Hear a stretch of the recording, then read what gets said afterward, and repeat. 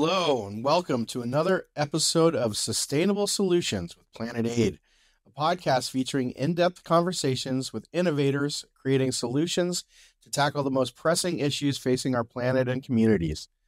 Join us every month as we embark on a journey of discovery, hope, and change. And please don't forget to like the episode, share, and most of all, hit that subscribe button. And now your host, Planet Aid's Communication and Content Specialist, Monica Johnson. Thank you, Haley, and welcome to Sustainable Solutions with Planet Aid. I'm Monica Johnson, and I'm going to be your guide on this journey as we take challenging situations and try to simplify them. Now, in this podcast, we'll explore some of the critical challenges our world faces, from the environment to education barriers to agriculture, health, and wellness. And we also learn from incredible individuals like our guest today and organizations at the forefront of developing and implementing sustainable solutions to these very issues. Change is not only possible, but essential, and it begins with understanding. So today we're going to be talking to Erin Dorr, a sustainability professional for the town of Bedford, Massachusetts, and we're going to be talking about how Bedford is making a real impact in waste reduction. Welcome, Erin. Thank you. Thanks for having me. Erin, can you just give us a little bit of a rundown of who you are and where you work as well? Sure. I'm Erin. I work with the town of Bedford and primarily our schools and municipal buildings on school-wide programs to reduce consumption, our waste reduction, really reducing our climate impact and our climate footprint. How did your career lead to this work? It's a roundabout path. This is actually my career 2.0.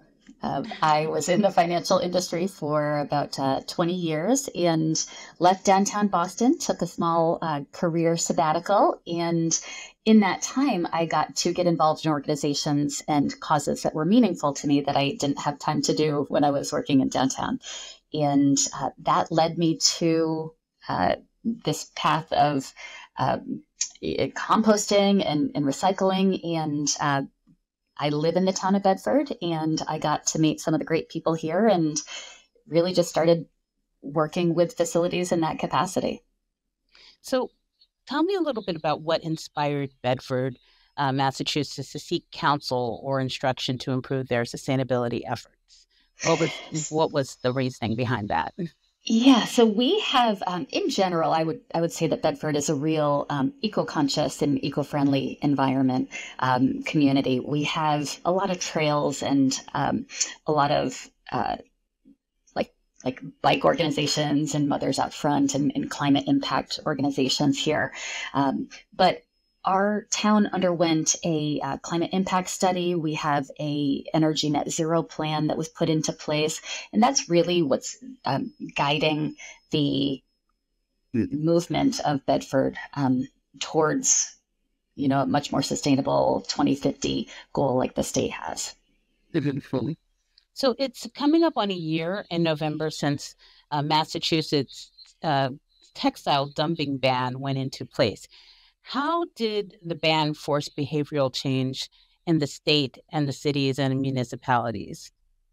So I think the ban was great in a few different aspects and could use a little bit of help in a couple of others. So it was great in that it gave us a top-down approach for implementing some of these plans that may or may not have gotten off the ground from a grassroots side, just, one little person beating the drum here in the Bedford schools. It was really easy to say, hey, look, the state has put in this really important ban, and there are some great options that we can do here in Bedford to lean into that, responsibility. I do think that that PR and marketing and support of what to do with the textiles instead of the trash is a missing link. So I was aware of the textile bins because we see them around town in other locations and had gotten our schools involved in adopting these.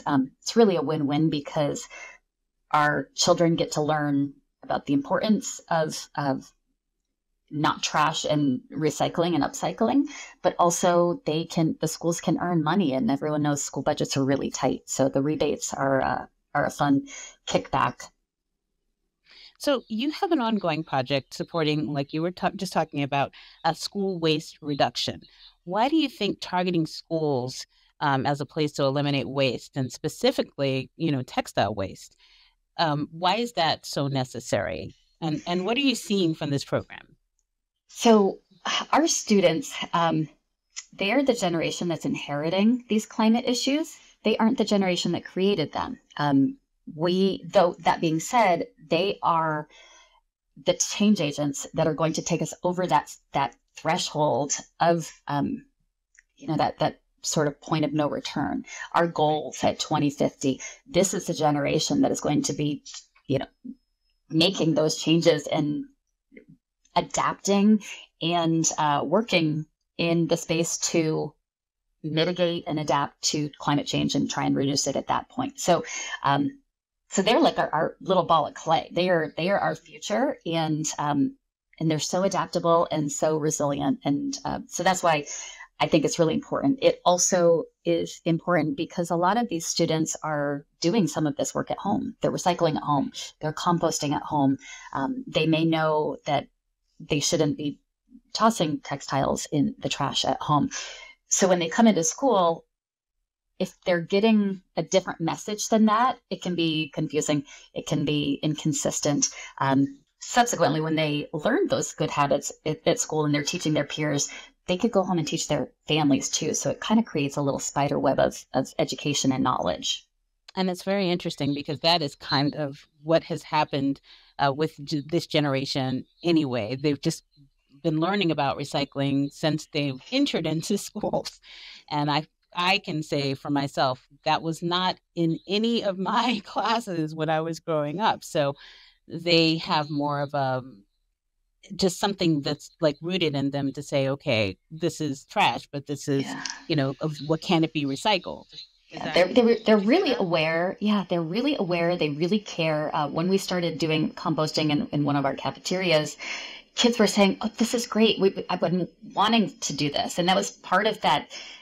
Kids were asking for it, and the parents were asking for it. We just didn't have the momentum and top-down policy yet. Mm-hmm. Yeah. So one of the things that we saw in an article that Bedford Citizen was the fact that Planet Aid bins are in at least 2 of the 4 schools that are in Bedford, Massachusetts. Tell me, what was the reasoning behind wanting to put bins at the schools? Most of our schools are in a central campus location in the center of our town. So we chose our schools based on, and the bins based on having one in every sort of angle of town, every corner of the town, to make it as easy as possible for people to bring their textiles as they are going to a sports game or driving to the library or just going through town, that they can toss those there. We also, the rebate is a real nice kickback that helps as essentially a fundraiser for the schools. People are really interested in contributing to our school programs, and some of our schools have those funds earmarked for green initiatives or the environmental club or the garden club. And so it's really continuing that cycle of climate impact. Very good. So one of the things that I heard you say was about the accessibility. That's the first part of that. How important is it for people to be able to have that accessibility in order to, have the inspiration or encouragement to recycle? Accessibility is key. We're really lucky in Bedford. We have street curbside pickup for our trash, and even companies do compost curbside pickup. We can recycle other things at our curb as well. But the important piece is that it's close by. It's got to be easy, and textiles can get pretty heavy pretty quickly. So if people are putting things into a bag, we want to be able to make sure we can get that bag into a place where they can lift it up and get it into the bin, that the bins are being emptied on a regular basis. And we've had really great luck with that whole service process. And I'm just curious, in the town of Bedford, and I'm guessing in Massachusetts, what was one of the things that people had to learn as a learning curve with recycling their textiles? Because I imagine if you say recycle, people put things in the recycling bin that's in front of their home. So was that an issue? Yeah, we get a lot of questions, and I love questions because that means people are hearing the message and curious. But marketing and publicity is super key. There was a real disconnect at first, people thinking more like a Goodwill, something had to be in perfect donatable condition. And so that was one of the, I wouldn't necessarily call it a hurdle, but one of the things that we had to address is everything that's from broken socks to stuffies. It's a young community. We have kids. We have a lot of stuffed animals in our house. Blankets, rags, things that you wouldn't think of having another useful life really do. And so that education piece has been really important to help explain we can take the good stuff. We absolutely want that, but we can also take things that may not have a life anywhere and create a new life for it. And it's wonderful that you also spoke about the reward of donating and the fact that you can support schools as well. So that's a wonderful thing. So on the reverse side of it, there's also some things that can be. I'm guessing there are penalties as well if you don't do this correctly. Correct? Yes. I mean, I would assume statewide as the bans sort of ratchet up a little bit. You've got, a textile ban. We're getting into a food waste ban. We've had a mattress recycling ban. As those become more stringent, as they should, and help engage our activity and how we are thinking about consumables, it's going to be really important to make sure, if we're not following along, what is the impact there? What are the implications? Is it just this overarching, our climate could be in peril, our weather will change more frequently? Is there an actual monetary fine? How's the ratcheting up of the state policy going to truly affect me as an individual? And right now there really isn't this is a ban. We shouldn't be doing this. It should be going here. But outside of that, it's really up to me as the consumer if I'm following the guidelines. Got it. Okay. So one of the things that I would say is something that you would want as investment from the people that you're dealing with as far as the textile recycling.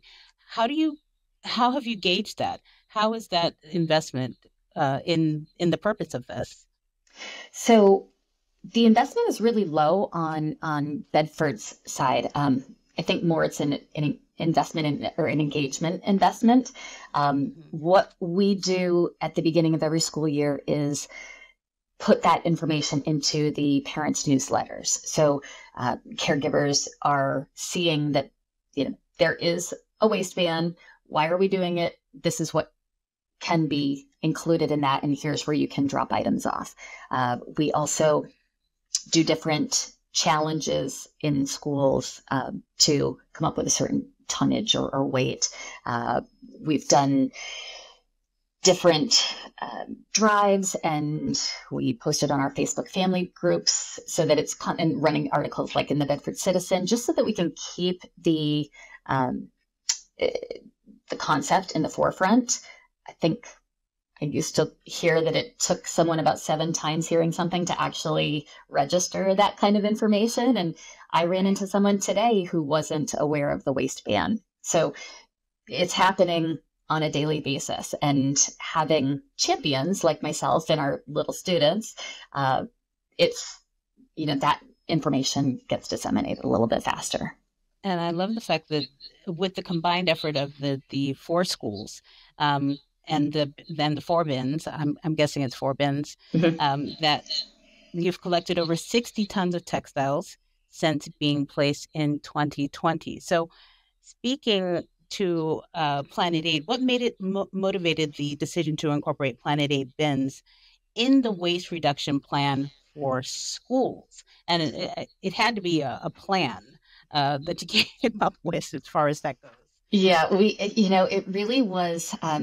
We're taking a look district-wide at a sustainability policy for our school district and on the municipal side as well. It is important for us to be leading by example, being those good leaders and stewards of our environment for our children, and that they're seeing this. Also, that we are falling in line with some of the guidance that the state is giving, that we are being, that we are being considerate and consistent with what the state is asking us to do. We're following those rules. It's an important thing for children to learn in general, but also knowing, we took a look at our locations and had to identify what's going to be the most public and visible location in those schools. And the Planet Aid bins are bright yellow, so that really captures the attention. And we have great signs that say, textile and clothing recycling here. So location was a big piece, visibility. And as we looked at additional ways we could show sustainability, we get a lot of lost and found in each of our schools every year. So the kids at the end of the year now are seeing us, after we've divvied everything out and anything with names goes back to where it belongs, they're seeing us take that to the recycling bins. And it's just kind of leading by example. So again, we've talked about 60 tons since 2020. What's your reaction when you hear those numbers? Does it provide any kind of additional motivation for your waste reduction efforts? I imagine it makes you feel pretty proud. The 60,000 pounds is really remarkable. It's sort of how do we even quantify what that looks like? And to me, I think back to in class when I was in elementary school, they said 2,000 tons is equal to an elephant, roughly. So I took a picture of 30 elephants stacked on top of each other and showed that to my son. And I said, look, this is how much, if these elephants were all the clothing, like this is how much clothing our town has saved from incineration or in a dump situation. So it is pretty remarkable. And watching the trajectory every year, even though we have expanded to additional schools, it hasn't just taken that same amount and spread it out linear. We're still growing. We have a trajectory every single year that year over year is up 35%. So it goes to, okay, is part of that there's more people buying clothing, or is it just there's more that they're realizing can be recycled? Hoping it's more of the latter.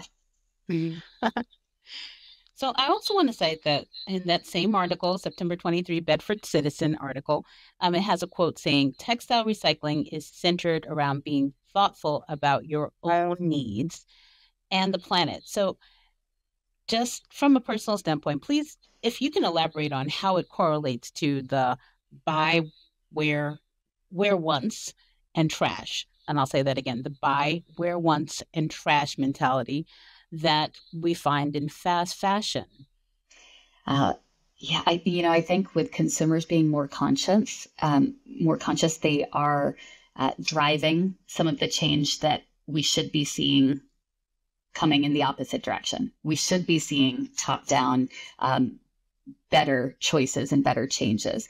Instead, I think some consumers are driving that by choosing the companies and products that do fall in line like that. Like Rothy's has a recycling program. Puma and Adidas, they're using recyclable product now. Even some Under Armour clothing, it has a little tag on it that says what it was made out of. So I think that people are being more conscious consumers. And I also think that there has been an uptick in certain things like the free cycle sites. Buy Nothing. It's a place where you can ask for something that you're looking for or give something away that you no longer need. And with children, they grow out of things so quickly. And, a pair of cleats that fit them this year may not fit them next year. And it's a great way to get sort of a hand-me-down upcycling in our local communities. And then, kind of nationwide, there are companies like Rent the Runway that you can rent a single-use dress and return it. So you're not having to have that waste. High-end thrift stores. Thrift stores are not thought of how they used to be. Now it's a place where we actually shop. And it doesn't have the stigma, I think, as maybe it once had. So I think that our ideals are changing about it. I think our consciousness is changing, and I think we're being more educated consumers. And I love that you talked about thrift stores because, that's one of the things that, like you said, the stigma that used to be attached to that is so much, it's fading away, I think. And especially with some of the online options as well of reusing clothes and the buying and reusing. That's one of the things that's great too as an option. And this is my little thrift store ring. Just so you know. Pretty. It's I got this from Buy Nothing. It was a hand-me-down from a friend. It's an expensive label, and our kids are our kids want to help. They look at this as helping the environment. They look at this as helping others. When we can say, you know what, this may not fit us anymore, but it's still perfectly usable and it's in great shape. Mm-hmm. Do you think somebody else would want to use this? Do you think someone else could find value with this? And absolutely, yes. Kids are attuned to that. And also, you talked about the fact that it's a change of mindset with people, and people are really now starting to get it more. And I would even say that when I found out about a lot of things with fast fashion, I shared it with others, and I shared the particular companies that were, doing certain things. And, I didn't feel comfortable buying from that anymore. And then, I get comments from my friends saying, oh, you made me feel like I really want to buy from this, but I can't seem to make myself buy from these stores anymore because I know some of the human rights things that go on along with it, and also just the fast fashion and how you're promoting it as well. So it is a mindset. And so you're being a change agent too, right? Hey, I would like to think so. So I also want to say that there are schools that are looking to incorporate waste management reduction as well into their yearly planning. What would be your advice for them as far as doing that? Yeah, I would.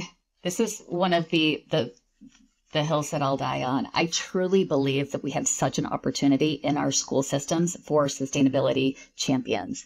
There are a lot of different avenues in schools that have waste, whether it's in your cafeteria or your lost and found, like the textiling, or clean out times. The end of the school year, there's so many extra supplies that 2 months later in the calendar year are being asked for again. And so I think that it could start with, if we're talking top down, I think that in tandem, there could be a sustainability policy of your school that says we're going to use recyclable products. We will choose climate resilient building practices. We will use refillable water bottles and water refill stations to impact our single-use plastics. Additionally, I think you can look at the calendar and say, okay, what are times of the year that we may have excess that we need to deal with? For sure, it's end of year clean out. Can we create a process where perfectly good binders and paper and pencils and things can come to a sort of storeroom that a month and a half later, when teachers and educators come back into school, they can go shopping and fill up their needs with some of the extras that have been left behind from the prior year.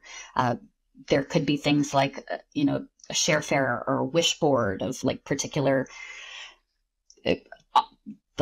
classroom furniture that they may be looking for. Doing audits, you could do a cafeteria audit. You could get the children involved in that from the environmental and green green team things. There are always teachers who are looking at doing the gardens, and maybe we can get some of them involved with doing a waste audit and collection.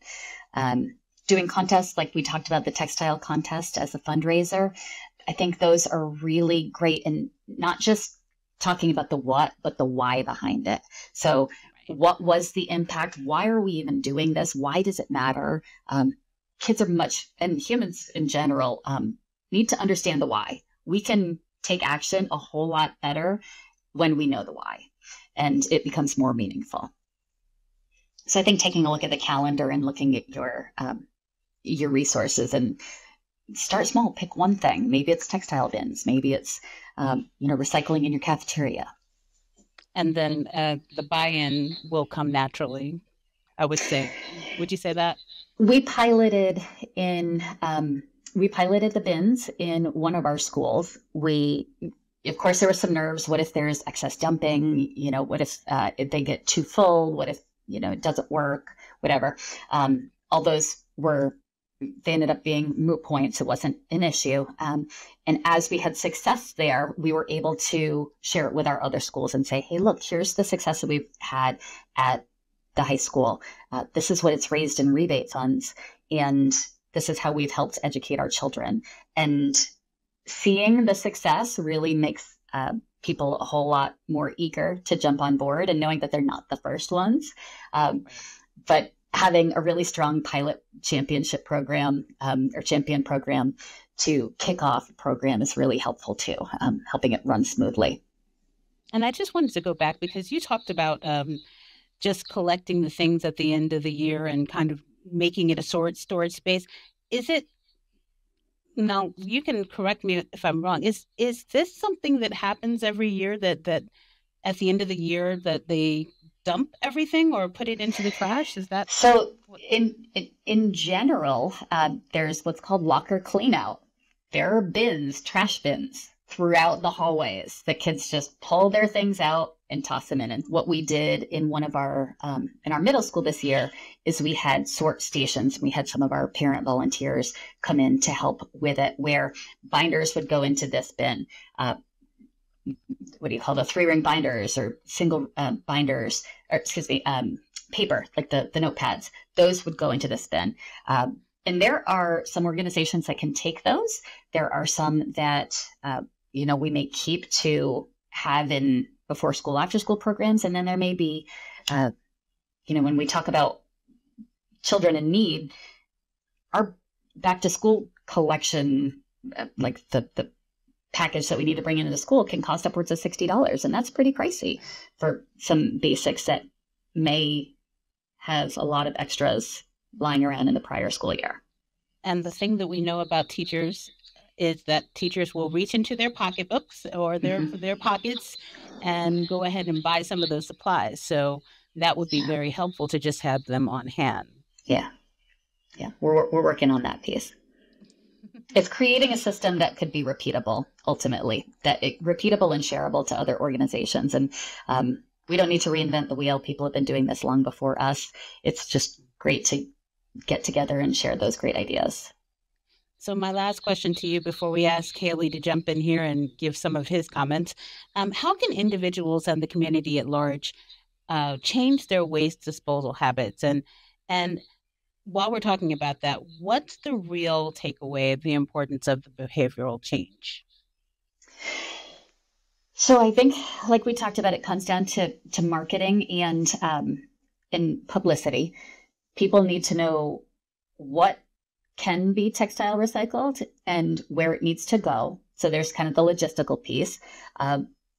Inside where my washer and dryer are, I have 2 bags hooked on the wall. One is for, clothing that needs to be given away inside our neighborhood, and one is for clothing and textiles that need to go to the bin. And just when that bag gets full, I drop it, put it in the car and drop it by the textile bin.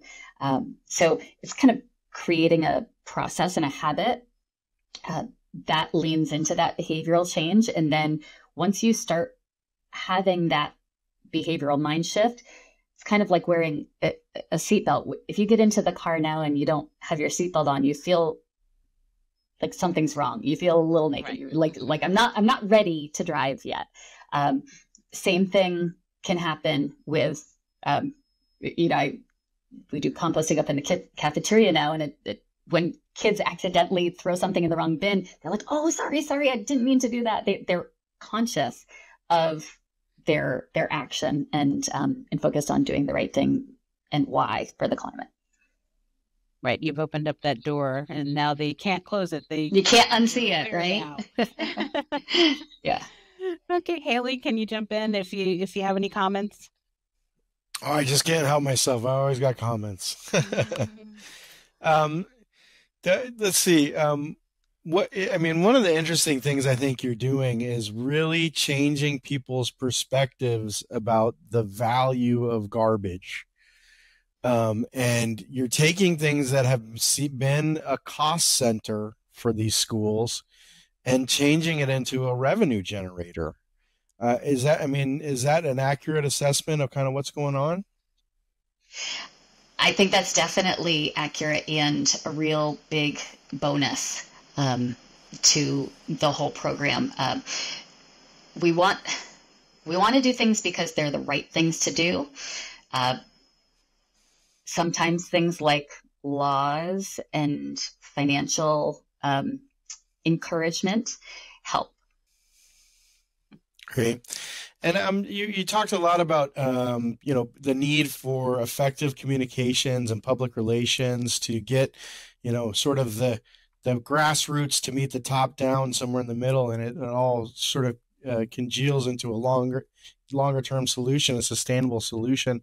I'm just wondering, are there specific messages that you've seen that have been particularly valuable and persuasive in this area? I think utilizing the news outlets that are most watched or valued in each community. So some of it is really going to be community specific. We have a really active local Facebook pages for parents and caregivers and for our general community. You can put something on there and it's going to have some reach. Our Bedford Citizen newspaper, we get a daily email of the new newspaper articles, and it comes at the right time at night or in the morning, and it gets a lot of traction. So really identifying how best to get your message out and which outlets to use, I think is really important. But it definitely helps by creating a spider web of champions, people who can talk openly to these concepts and why, and kind of get that energy going about it, and just sharing. So much of this work is sharing what you're doing and why you're doing it, and people enjoy hearing that stuff and want to do better. They really do. They just don't always know how. Yeah, one of the things we see with our school program is that, I could talk to someone who's running a school all day and they won't hear me. But if the principal from the school down the road talks to them and says, "Hey, this is the experience we've had," it just goes all that much further. So that it's a very interesting point I think you brought up there. Okay, a couple more here for you if you got a minute. The first is, what do you have planned in the coming years as we're looking 5, 10, 15 years down the road? What are some of the innovations that you're hoping you'll see and to enact? We have a pretty good 15-year plan going here in Bedford, and one of the main things is having waste sorting happen in all 4 of the schools in our district, in our cafeterias. So separating out the unused foods to a food share cart or refrigerator, where kids who don't want something on their tray can drop it. Kids who want something more can eat it, and there's no stigma about it. It's a free free open program. Then you're dumping out your liquids, so we're not incinerating liquids. And then you're going to trash, composting the food, and then using reusable trays. So that process is something that's on our radar screen to implement district-wide in the next 1.5 to 2 years. Additionally, getting our greenhouses and gardens up and running at some of our schools is an additional way to say, okay, look, when you're composting that food in the cafeteria, this breaks down, goes back into the ground and creates this bag of compost that we can then grow additional food with. And we do have garden clubs starting and some farm to table programs starting in our schools. Solar, we're looking at solar as we get new roofs on our school buildings and solar canopies. So solar and wind energy generation, and teaching the kids about that is going to be really key. And decarbonizing our buildings, so moving off fossil fuels with our large-scale hot water heater and boiler purchases moving forward. Kind of in a nutshell what we're looking at, and hopefully a microgrid. Oh, not ambitious at all. Yeah, it's a 15-year plan. I'm just wondering, Erin, how much of this is going to require more manpower? Are you going to have to, increase your budget as far as staff and personnel because of this? Yeah, I actually had just made a pitch to the superintendent and leadership team at our schools of what it would take to roll out the cafeteria program in the next 3 schools. And there's some really creative ways that we can do some of these plans, over this 15-year stretch. In grants, there's a lot of grants coming out that can help us cover some of those capital costs and staffing costs. There's some great relationships we're forming with our Council on Aging for senior citizen work programs, and some of our differently abled students and young adults through our special ed program to have career readiness internships, to be some of those monitors in our cafeterias to help guide students through that process, or be dishwashers in our cafeteria. So yes, staffing is definitely going to be necessary, but then, there's the offsets, because instead of spending 100% of our dollars on trash hauling, if we can we've diverted about 82% of that. So now we're only spending 18% on trash. So there's a change there. There's some dollars that we can capture there, and things like the rebate program from Textiles helps give us funds to create more programs. So yeah, but it does come down to not only what's right, but how do we do it financially? Right.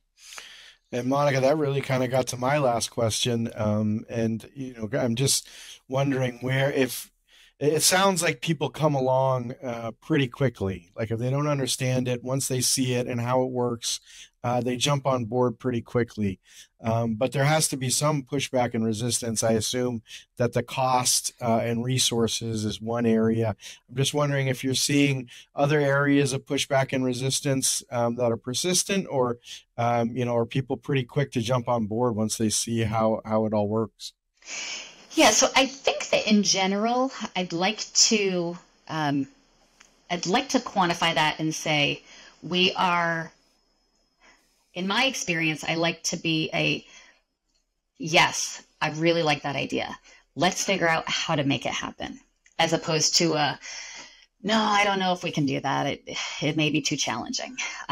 So I like to be able to say, okay, how can we make this happen?